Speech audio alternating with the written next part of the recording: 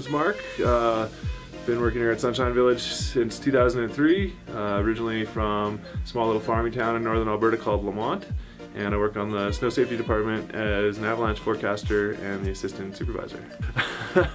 My average day at Sunshine here starts pretty early. We're at the drying room at 6:30, and then we come up to the office and look at our weather forecasts so that we can see what's been happening on the mountain overnight. With that information, we'll come up with a forecast and a plan for the day to decide what terrain to open, what we'll keep closed the day, and what we can open with some mitigation, either using ski cuts or avalanche control. We'll have a morning meeting and talk about the hazard and what our plan is, and then we'll go out for the day, usually in teams of 2 to 3, and try to get our missions for the day accomplished so we can get terrain open as quick as possible, like the Blue Room Dive and the Wild West and the Southside Chutes and the Shoulder.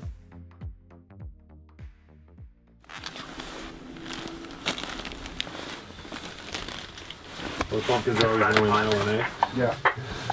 Hey, we cleared to go into the top. Check the out one. Start ready.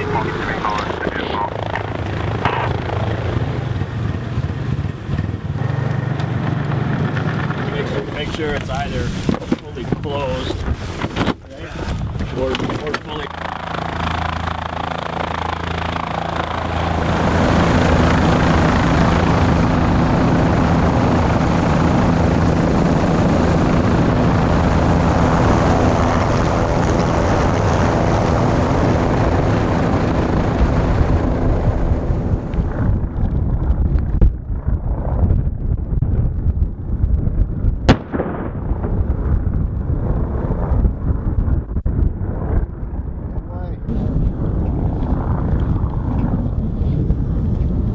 We definitely get a little bit nervous about some of the stuff we're doing. It's kind of likening to jumping into a snake pit and pulling tails. We try not to get bit, but occasionally it does happen, so it can be a little nerve-wracking, especially when we're forecasting for a high avalanche hazard, to try to avoid having an incident in the hill.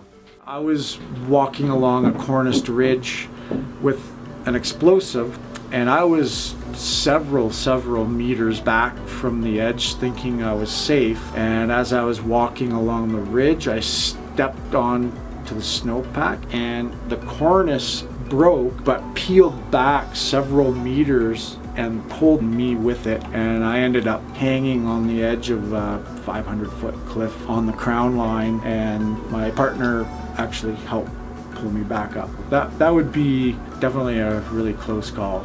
There are a number of dangers and hazards and risks that we deal with on a day-to-day basis.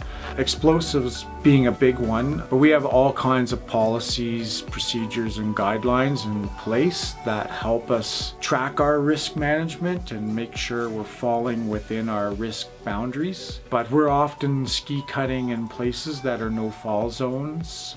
A no-fall zone would be typically a fairly steep start zone in an avalanche path with a cliff underneath. So by no fall, we mean no fall. And I have to say the great thing about Sunshine is we have optimum support from management. We don't get pressured to open terrain, and that does happen in other operations, other avalanche world projects. You get a lot of pressure. We don't, and that is amazing, because that added pressure definitely would make for more sleepless nights than necessary.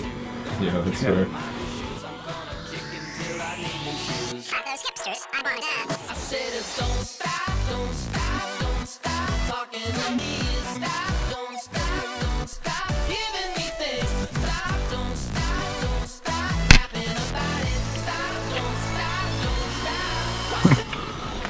When we're using the app,